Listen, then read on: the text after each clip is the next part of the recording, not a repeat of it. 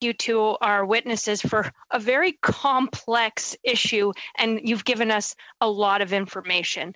So I think I need to make sure that we've understood just all the things that you've tried to present to us. So if I understand correctly, the landscape since NAFTA and now CAAM has significantly changed, that has in part put Canada in a bit of a sticky position. If I could ask Professor Dufour, you stated that now with there not being provisions around federal government procurement in CAAM, that puts us in a difficult position in terms of getting an exemption to Buy America because we can no longer have a preferential most favored nation type approach. Have I got that right?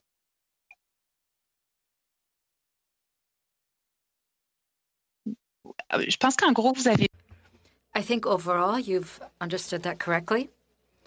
What I said was this, and just to summarize. In fact, you cannot have a preferential agreement with the United States. That's the rule. An exemption is possible when you sign a free trade agreement. Previously in NAFTA, there was a clause on government procurement that legislated these bilateral relations. This is no longer possible unless we add a chapter on public procurement, unless we drop a parallel agreement that would be part of CAAM. But today, we cannot justify being in a preferential relationship with the United States when it comes to government procurement by them giving us a waiver. If they give us a waiver, they have to grant this to all of the other members of the GPA. And I'm sorry that I didn't say this in French, but the technical vocabulary is more difficult, so it's easier for me to do this in English.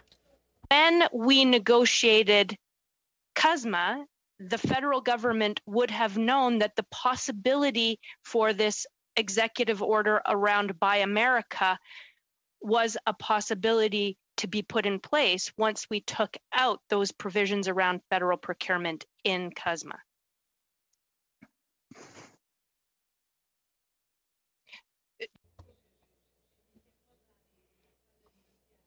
I was not in the negotiating room. I don't know if they had cognizance of this or not.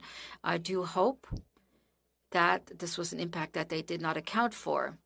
The American requirements for the government procurement, their demands, in fact, were too excessive. This would have been a disadvantage for Canada. And again, this was not an easy round of negotiation. I have the sense that for that reason, they've decided to eliminate the government procurement chapter. But perhaps somebody else could answer that, perhaps somebody who was in the bargaining team. But I do hope that they didn't see what occurred coming at all. So, Professor Hughes, if I could, Canada and others have been given a strong indication of what the intent of the United States is, from Biden's proclamation in 2020 that they wanted to look at how they were going to do things, modifying the rules, and certainly looking at critical supply chains, national security. So they have given us, the United States has put us on notice, telling us the direction that they're looking at going into in terms of having sort of more things at home. Is that a fair statement? Yes, and I apologize, Madam. Is it Auslev? Auslev, yeah. Auslev.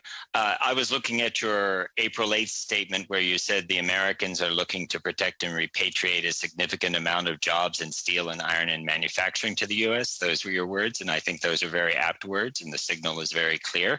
But I would say to everyone on the committee, of course, the target of all that is a more distant trading partner. Absolutely. Not Canada. But as to something Professor Dufour said, I am more optimistic that it would be possible to renegotiate and open Chapter 12. I think it is, Professor Dufour, Chapter 12, which is the government procurement chapter of I'm going to call it NAFTA too. I believe it's Chapter 13. Chapter 13. Okay.